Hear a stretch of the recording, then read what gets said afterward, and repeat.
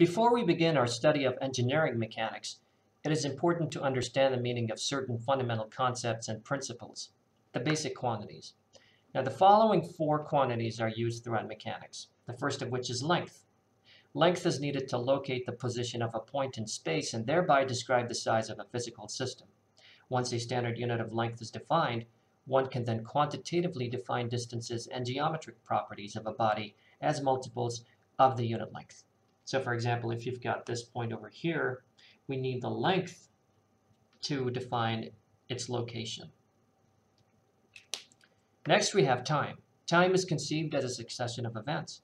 Although the principles of statics are time independent, the quantity does play an important role in the study of dynamics, as mentioned earlier.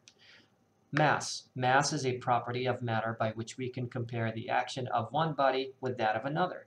This property manifests itself as a gravitational attraction between two bodies and provides a quantitative measure of the resistance of matter to a change in velocity.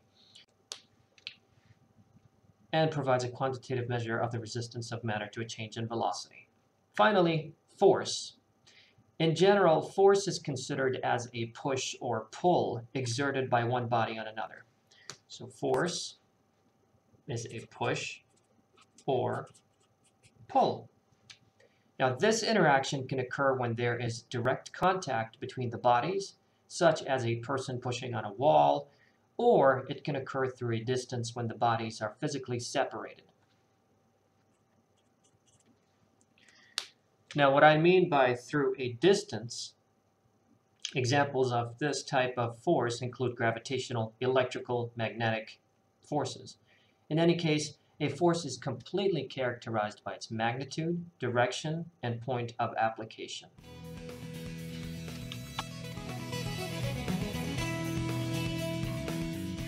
The next fundamental concept that we need to discuss is idealizations. Models or idealizations are used in mechanics in order to simplify application of the theory. A few of the more important idealizations will now be defined. Others that are noteworthy will be discussed at points where they are needed. The first idealization is the particle. Now, a particle has a mass, but a size that can be neglected. Has a mass, but no size. That's the first idealization. For example, the size of the Earth is insignificant compared to the size of its orbit. Suppose this is the orbit, and that's the Earth. So the size of the Earth is insignificant compared to the size of its orbit, and therefore the Earth can be modeled as a particle when studying its orbital motion. When a body is idealized as a particle, the principles of mechanics reduce to a rather simplified form, since the geometry of the body will not be involved in the analysis of the problem. Otherwise, the problem will be complicated. The next idealization is the rigid body. Now, a rigid body can be considered as a combination of a large number of particles in which all the particles remain at a fixed distance from one another. And they're at a fixed distance from each other. These distances are fixed, both before and after applying the load. Now, as a result, this material property of the body that is assumed to be rigid will not have to be considered when analyzing the forces acting on the body. In most cases, the actual deformations occurring in structures, machines, mechanisms, and the like are relatively small, and the rigid body assumption is suitable for analysis. The next idealization is the concentrated force.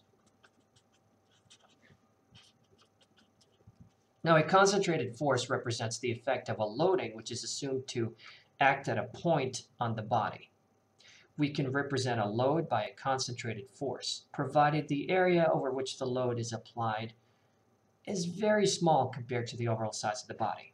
So if you have a body like this, you apply a load, we can idealize this load as a concentrated force that acts on this body.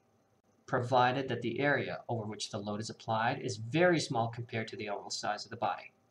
An example would be the contact force between a wheel and the ground. Is another example. So the contact force between the wheel and the ground is small compared to the overall size of the wheel.